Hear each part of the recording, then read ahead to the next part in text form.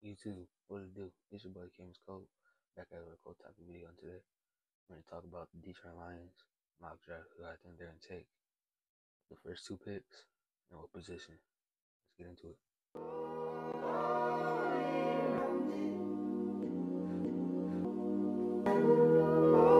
Alright guys, so first off, y'all can see, Mike finally came in.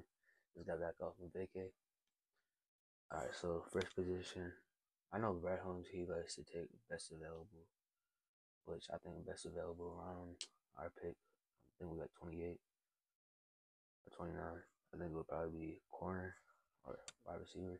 I'm hearing a lot of talk about wide receiver, like Xavier Legette from South Carolina. I wouldn't complain with him, but I did hear a rumor that we might trade for Tyler Boyd, which is a good player to replace Josh Reynolds.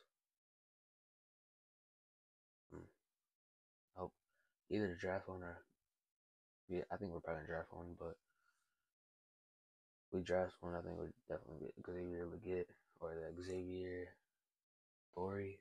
I forgot what his name was. He's the fastest dude in combat history, so that's all I know. But I think we're probably gonna go receiver first pick. Then our second pick, which will probably be middle of second round. I do kind of see Brad Holmes trading up though. Don't be surprised if he does that. Come to me, cause I feel it coming days gonna trade up. And then for the second pick, he's probably take is probably DB to help out with their secondary, because our secondary was crap this year. We got burnt so many times. We got Carlton Davis and Meek Robinson. I think they're probably gonna strap them up better than our DBs last year. No more Cam Sutton, so kind of good. But prayers up for him. I know they called him, but prayers up for him still, because he probably went through it mentally.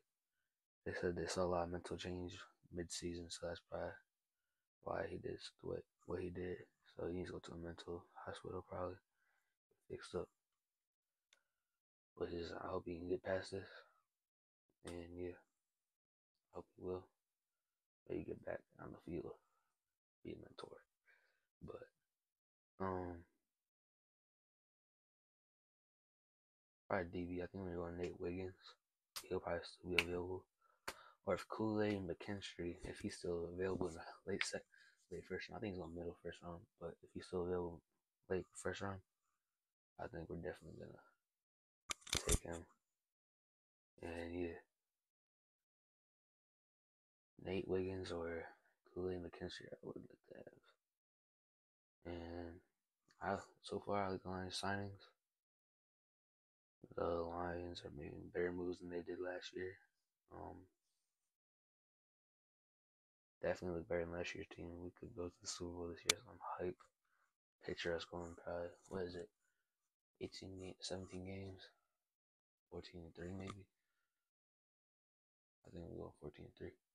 Yeah, I think that's what they do. No team is stopping the Lions this year. Dan Kim was all fired up to use this beat down that they had versus the 49ers as motivation. They said the exit meeting, Dan Kim was like, next year we're going to the Super Bowl. I don't give a fuck what we're doing. We're going to the Super Bowl. So that's the type of coach you want to have. And I like that. But yeah, peace out, boys. That's my thoughts on our offseason and the mock draft. Who we're going to draft. More videos coming this week. It sounds like this Mike. My videos are popping. You already know. Alright. I'll see you boys in the next video. Peace out.